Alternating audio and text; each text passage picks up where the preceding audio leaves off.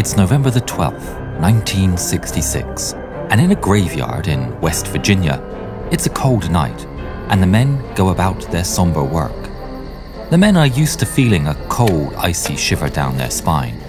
Who wouldn't, under the same circumstances?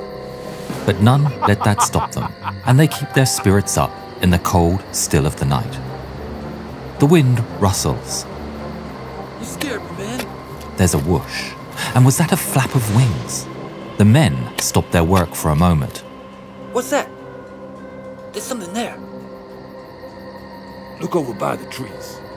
Something seemed to be jumping from tree to tree inside the graveyard. Something huge. Something not human. There's a whoosh as mighty wings flap, and the man-shaped creature flies over their heads and disappears. One of the gravediggers later described it as a brown human being with incredible speed.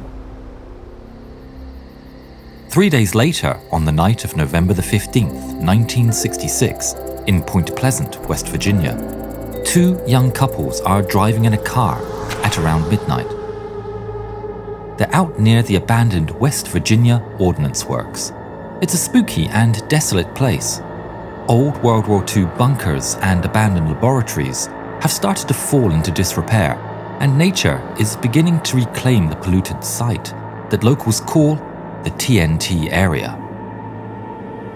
It's a vast area with almost 100 large concrete domes built into the ground to store explosives without being spotted from the air. Over 3,500 people worked there during 1942 to 1945, but now there's no one, just four young people in a car driving along, having fun. Steve and Mary Millette, and Roger and Linda Scarberry. Stop it. The car headlights pick up shadows in the road ahead. In the rearview mirror, there's two red lights. Strange, as they didn't pass a car. No matter, they drive on. Then, something untoward is in front of them. Something. The headlights illuminate the terrifying apparition they see before them. Standing there is a man, a huge man, but it's not just the size. This man has wings, massive wings, 10 feet or over 3 meters wide. Millette said it was like a man with wings. It wasn't like anything you'd see on TV or in a monster movie. Staring back at them, the creature had terrifying, huge, glowing red eyes, 2 inches wide and 6 inches apart. Roger Scarberry said, "I'm a hard man to scare, but I was getting out of there." They quickly drove on to Route 62. The creature was huge, but it was not to be judged by its size. Size matters not. This creature was fast, supernaturally fast. It seemed to move 100 miles an hour. Taking off, it pursued the car, overtook, and landed in front. While on its muscular legs, it seemed to lumber awkwardly, but on the wing, it easily overtook the car. Linda yelled at Roger to drive faster, and they thought they had lost it, questioning as to what they had really seen. Had they spooked themselves after seeing something perfectly natural? Maybe it was just an owl. Rounding a bend, they passed a billboard on top of the hill. They weren't mistaken. There, on top of the billboard, was the winged man with glowing red eyes. The Mothman. The huge creature spread its mighty wings and shot at great speed up vertically into the air. The occupants of the car were terrified, pushing the car faster, screaming, the Mothman in pursuit.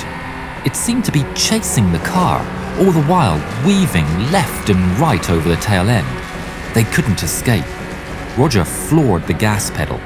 70 miles an hour, 80 miles an hour, 90, 100 miles an hour. The Mothman kept up, flying left and right.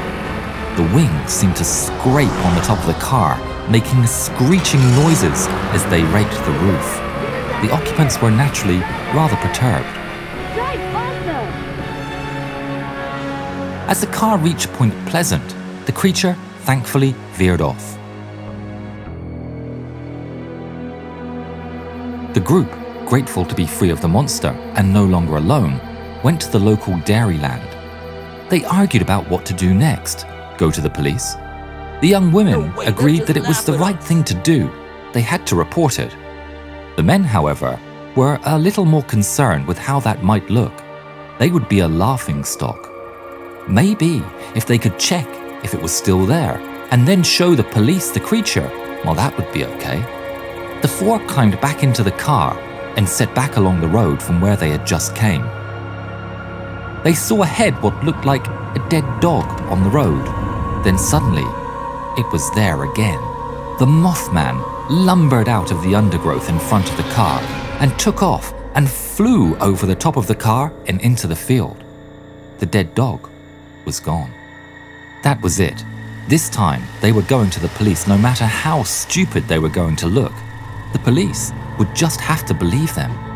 They parked at a diner and called the police. It was late, and thinking it was just a prank or young people under the influence of something, Deputy Millard Halstead reluctantly arrived on the scene. The group relayed their night of terror to the deputy and the strange story of the muscular, abnormally huge winged man with supernatural speed. Halstead was a rational man. He wasn't going to believe their story as it was told, but something had spooked the four of them. They were obviously terrified, and he knew these people. They weren't your typical troublemakers. This was going to have to be investigated. The two cars drove back out towards the TNT area to see what they could find. Getting out of his car, the first thing the deputy noticed was that his radio was playing up. Static made it inoperable. Static and weird noises.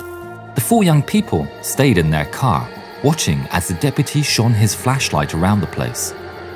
They swore they could see shadows dancing around the deputy. A cloud of dust from a coal yard was spotted by the couples and the deputy, like something huge had taken flight. But other than that, there was nothing. The deputy returned to the station and filed a report. The four young people spent the rest of the night together, with the lights on. The following day, the police held a press conference to discuss the sightings. Some of the press named the creature Mothman. In the 1960s, superheroes were becoming part of the culture, and Batman had just appeared as a TV series. So maybe Mothman was a real-life superhero. The Point Pleasant Register ran the story with the headline, "Couples see man-sized bird, creature, something." In an interview, Steve Mallette said, "We understand people are laughing at us, but we couldn't make up all this to make us look like fools." Fortified by the daylight, the four of them went back to the TNT area, maybe to find some proof that they weren't the local fools. Walking around the site, they found strange tracks. Exploring the site further, they found an old boiler. Steve forced a door open. As he did so, something huge emerged and flew up into the air, kicking up dust as it went. The four fled the scene. In the following 3 days, there were 8 more sightings by various people. Firefighters saw it. A man named Newell Partridge noticed buzzing and static on his television. Keep quiet. All right. What is it? Let's have a look. And went outside with his German Shepherd. There, he spotted the Mothman in his flashlight. His dog went missing, never to return. The Mothman has been seen repeatedly since that time in many places around the world. Some believe its presence prophesizes disaster or tragedy. That was certainly the case in Point Pleasant, where the Silver Bridge collapsed in 1967, sending 46 people to their doom. Every year, Point Pleasant celebrates the phenomenon and holds a Mothman festival that you can attend. There's a Mothman museum and a huge chrome statue of the strange creature that fascinates and terrorizes even today.